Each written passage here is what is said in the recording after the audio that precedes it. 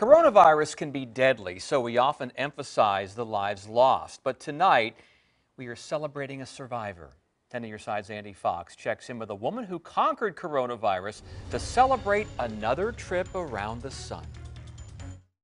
He put the picture of her in front of me, and I knew immediately who it was. It woke me right up. Happy 70th birthday, Peggy Gallagher, who survived 26 days in a medically induced coma, 53 days on ventilator, 146 days in hospitals. Remarkable. Remarkable you are.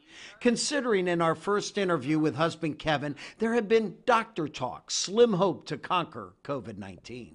He suggested that it was time to terminate.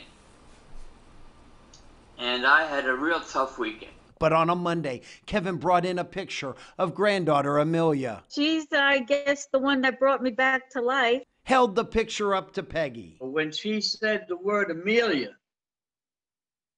big smiles all around the room. I was still out of it. But there was still thick fog. That's all I saw. It was like a dark tunnel and her face there. A dark tunnel, visions. But the recognition of Amelia spelled relief. It gave me hope. Except for some lung issues, full recovery.